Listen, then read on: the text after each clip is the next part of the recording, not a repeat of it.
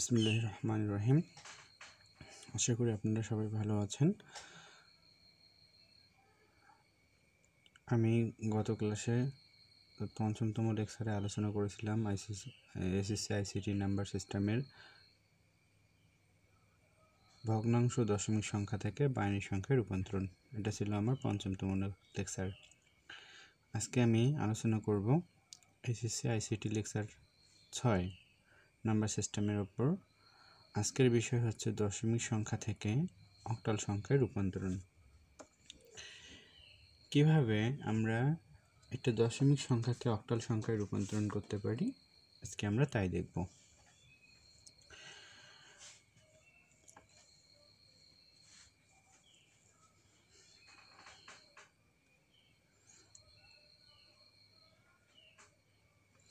তাহলে উদাহরণ দেখা যাক। যেমন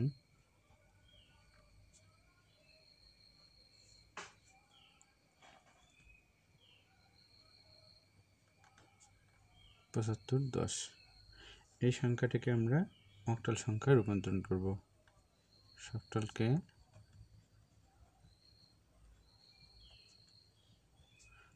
অক্টাল সংখ্যায়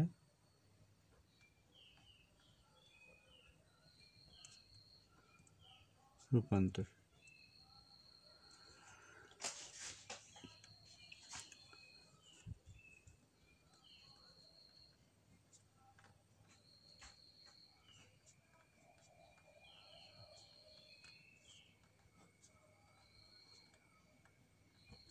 তাহলে দশমিকের বেস হচ্ছে 10, অক্টালের বেস হচ্ছে 8। তাহলে আমরা এই যে 75 সংখ্যাটাকে দশমিকে কাউন্ট করতে পারি। অর্থাৎ দশমিকে তো আমরা জানি যে 1 থেকে শুরু করে 1 কোটি পর্যন্ত আমরা কাউন্ট করতে পারি, কিন্তু আসলে কি 8কে আমরা অতটুকু কাউন্ট করতে পারবো? অবশ্যই পারবো। সেটা হচ্ছে আমরা দশমিক যেভাবে কাউন্ট করি সেভাবে পারবো না। আমরা দশমিক তো আমরা নিজের অন থেকে এগুলো শিখে আসছি, তাই না? তো এগুলো হচ্ছে যে আমাদের নিজস্ব একদম জানা ভাষা, আর অক্টালটা হচ্ছে যে ওই ভাষাটাকে কনভার্ট করা, রূপান্তরণ করা। তো এখানে যেটা মনে রাখতে হবে, আমরা গত ক্লাসে দেখেছিলাম যে দশমিক সংখ্যার ভিত্তি 10-এর কোনো ব্যবহার নেই। তার মানে এই যে 10 আছে, এই দশমিক সংখ্যার ভিত্তি এর কোনো ব্যবহার হবে না। তাহলে এটা হবে সংখ্যা আর এটা হবে ভিত্তি। যদি সংখ্যার ভিত্তি কী দিকে হয়? ভিন্ন দিকে হয়, তাহলে আমরা জানি যে সংখ্যার ভিত্তি ভিন্ন দিকে হলে ভাগ করতে হয়। তাহলে আমরা ভাগ করব। কত দ্বারা ভাগ করব? যেহেতু 10-এর ব্যবহার নেই, তাহলে 8 দ্বারা ভাগ করব। আর ভাগটা কতক্ষণ পর্যন্ত করব? আমরা জানি ভাগফল যতক্ষণ পর্যন্ত না শূন্য হবে ততক্ষণ পর্যন্ত আমাদের ভাগ করতে হবে। তাহলে আমরা এখানে ভাগ করব 75 ভাগ 8। তাহলে 8 দিয়ে ভাগ করব, এদিকে আমরা পূর্ণ সংখ্যাগুলো লিখব। তাহলে 75 দিয়ে 8কে যদি ভাগ করা যায়, তাহলে 8 লং 72, 8 লং 72। তাহলে 8 আর 9 গুণ করলে আমরা পাই 72, কিন্তু এখানে আছে কত? 75। তাহলে বিয়োগ করতে হবে, কারণ ভাগের ক্ষেত্রে বিয়োগ করতে হয়। তাহলে 75 থেকে 72 বাদ দিলে অবশিষ্ট থাকে হলো 3। তাহলে এই ঘরে আমরা লিখব অবশিষ্টগুলো। আবার 8 দিয়ে 9কে ভাগ করতে হবে। 8 দিয়ে 9কে ভাগ, 8 দিয়ে আমরা 9কে ভাগ করব। তাহলে 8 দিয়ে যদি আমরা 9কে ভাগ করি, তাহলে কত যায় ভাগফল? 1, 8কে 8, তাহলে অবশিষ্ট কত থাকে? অবশিষ্ট 1 থাকে। আবার 8 দিয়ে 1কে ভাগ দিতে হবে। তাহলে আমরা জানি যে 8 দিয়ে 1কে ভাগ করা সম্ভব না, কিন্তু ভাগ আমাদের করতে হবে। তাহলে সেটা কিভাবে করব? ভাগ করতে হবে এইভাবে যে যখন বড় সংখ্যা দিয়ে ছোট সংখ্যাকে ভাগ যাবে না, তখন এই ভাগফলের জায়গায় লিখতে হবে 0 এবং ভাগশেষের জায়গায় লিখতে হবে 1। আমরা গত ক্লাসে সেটা দেখেছিলাম। এখন এই সংখ্যাটা ভাগ করা শেষ, কারণ আমাদের ভাগফল 0 বাইর হয়ে গেছে। তাহলে যখনই একটা সংখ্যার ভাগফল 0 বাইর হবে, তখন আর ভাগ করার প্রয়োজন হবে না। তাহলে আমরা এই সংখ্যাটা লিখব কিভাবে? লিখব হচ্ছে নিচ থেকে উপর দিকে। আমরা জানি ভাগ প্রক্রিয়া করলে হলে নিচ থেকে উপর দিকে লিখতে হবে, নিচ থেকে উপর দিকে। এর দুটোর নাম থাকবে, এটা হলো এম এইচ বি, এটা হবে L S B, L H B. আবার এটাকে আমরা এভাবেও নামকরণ করতে পারি, সেটা হচ্ছে যে MSD LSD। কারণ আমরা এখানে বিট মানে কাকে বোঝাই? বিট মানে আমরা বোঝাই হচ্ছে অর্থাৎ 0 এবং 1কে, কিন্তু এখানে 0 এবং 1 ছাড়া ডিজিট আছে, অর্থাৎ 0 এবং 1-এর একাধিক বর্ণ রয়েছে। তাহলে এখানে আমরা এই জন্য এখানে ইউজ করব হলো ডিজিট। তাহলে এখানে বিট এবং ডিজিট এটা লিখলে হবে। কোনো কোনো বইয়ে এটা লেখা আছে LSB, আবার কোনো কোনো বইয়ে দেখা যাবে যে MSD লেখা আছে। তো এটা আমরা করলাম। একটা হচ্ছে দশমিক সংখ্যা থেকে অক্টাল সংখ্যায় রূপান্তরণ পূর্ণ সংখ্যা। দেখো এখানে কোনো দশমিক সংখ্যা ব্যবহার করিনি, এটা একটা পূর্ণ সংখ্যার জন্য করলাম। তাহলে কিভাবে করলাম? করতে হলো যে আমাদের এই সংখ্যাটাকে 8 দ্বারা ভাগ করতে হলো, 8 দ্বারা ভাগ করে ভাগগুলো নির্ণয় করতে হলো। দেখো এখানে ভাগশেষগুলো দেখা যাচ্ছে 3, 1, 1, তার মানে এগুলো তো অবশ্যই 0 থেকে 7-এর মধ্যে সীমাবদ্ধ। তাই এগুলো হবে কী সংখ্যা? এটা হবে একটা দশমিক সংখ্যার অক্টাল মান। তাহলে আমরা অ্যান্সারটা এভাবে লিখতে পারি, আমাদের 75 লিখতে বলছিল, তাহলে অতএব আমরা হচ্ছে 75 একটা দশমিক সংখ্যা, এর অক্টাল মান কত পেলাম? এর অক্টাল মান পাইলাম হচ্ছে 1, 1, 3। তার মানে 113 হলো অক্টাল মান। তাহলে এটাই হলো তার উত্তর।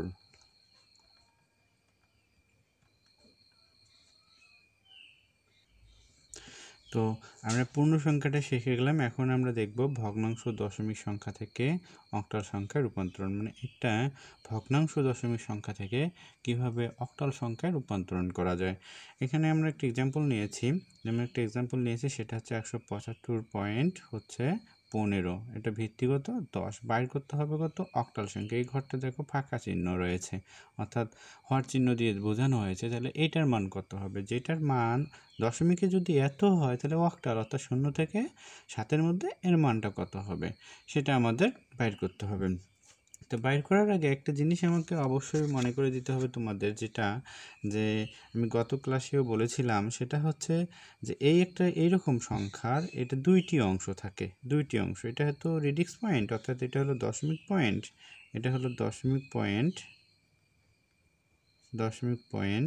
তো এই দশমিক পয়েন্টের দিকে 2টি অংশ। আমরা এই বাম দিকে যেটা পাই সেটাকে বলা হয় পূর্ণ সংখ্যা। এটা হলো পূর্ণ সংখ্যা, এটা হবে পূর্ণ সংখ্যা। আর আমরা ডান দিকে যেটা পাবো এই দশমিক অংশটুকু সহ, তার মানে এই দশমিকটি সহ, এটা হবে ভগ্নাংশ সংখ্যা।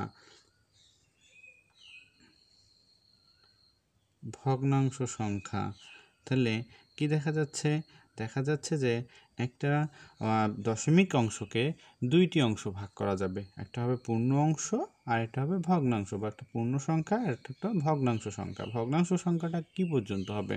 ভগ্নাংশ সংখ্যাটা হবে দশমিক সংখ্যাটা পর্যন্ত, অর্থাৎ দশমিক সংখ্যা সহ নিয়ে আমাদের ভগ্নাংশটা করতে হবে। তাহলে আমরা অঙ্কটা করি। তাহলে আমরা কি করব? পূর্ণ সংখ্যাটা নিব। তাহলে এখানে আমরা আলাদা করে লিখব পূর্ণ সংখ্যার জন্য, বা পূর্ণ সংখ্যার ক্ষেত্রে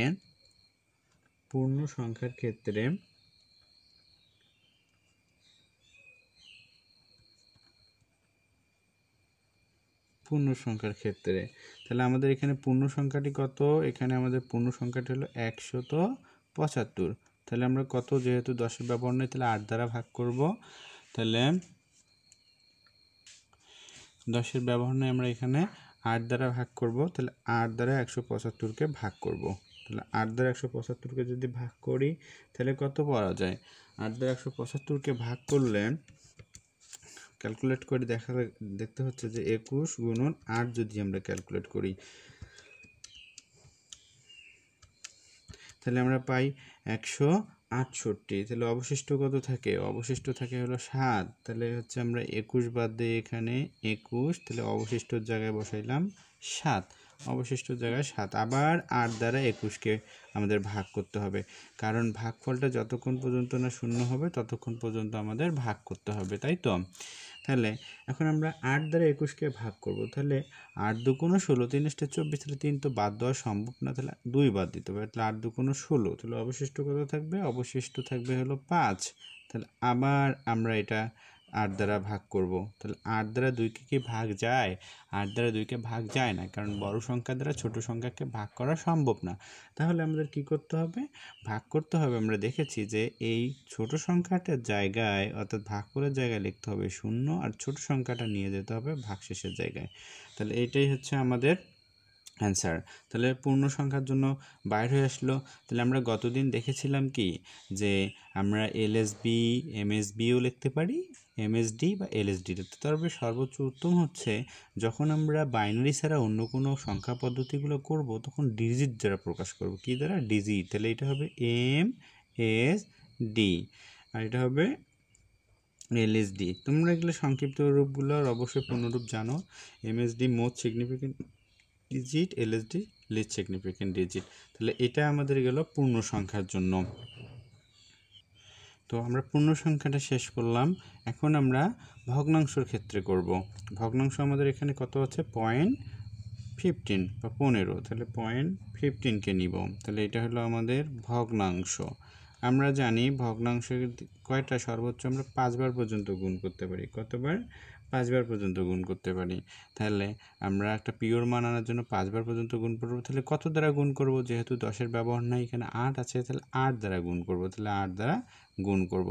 8 দ্বারা গুণ করার পর আমরা কি জানি? এইদিকে লিখতে হবে পূর্ণ সংখ্যাগুলো, পূর্ণ সংখ্যা। এদিকে আমরা পূর্ণ সংখ্যাগুলো লিখব, আর এটা হচ্ছে ভগ্নাংশ।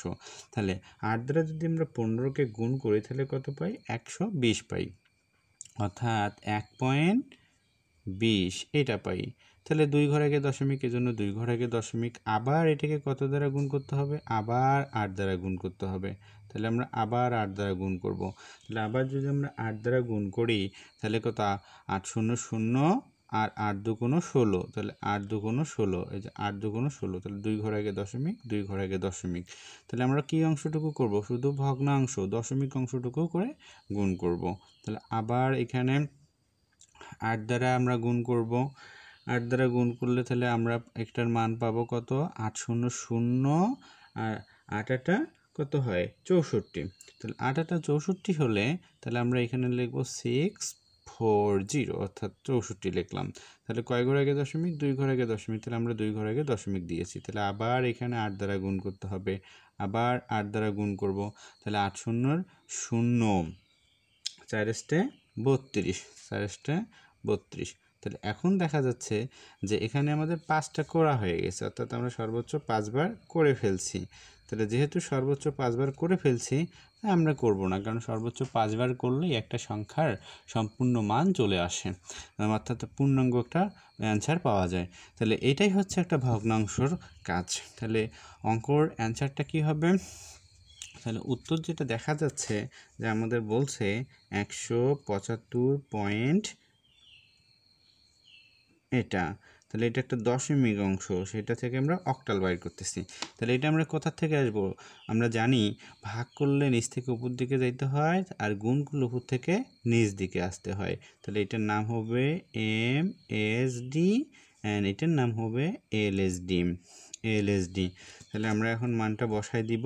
তাহলে হলো 257.116 ডট ডট ডট, যেহেতু আরও মান বাইর হবে, এলো অক্টাল। তো এটাই হচ্ছে আমাদের ভগ্নাংশ দশমিক সংখ্যা থেকে অক্টাল সংখ্যা নির্ণয়ের রূপান্তরণের পদ্ধতি। তাহলে অবশ্যই সুন্দর করে ফুসফুস করে ছোলো ছোলো করে দেখবে তোমরা, তাহলে অবশ্যই ভালো করে শিখতে পারবে। আর অবশ্যই মনে রাখবে যে এই ভিডিও সম্পর্কে কোনো যদি মতামত থাকে, ভালো লাগা খারাপ লাগা, অবশ্যই কমেন্টের মাধ্যমে জানাতে হবে এবং বন্ধুদের মাঝে শেয়ার করে দিতে হবে। আর অবশ্যই সাবস্ক্রাইব করতে ভুলবেন না। আপনাদের তোমাদের এক একটা সাবস্ক্রাইব আমাকে নতুন করে ভিডিও তৈরি করার রূপান্তরণ করবে। তো আজকের মতো এই পর্যন্ত, ভালো থাকবেন।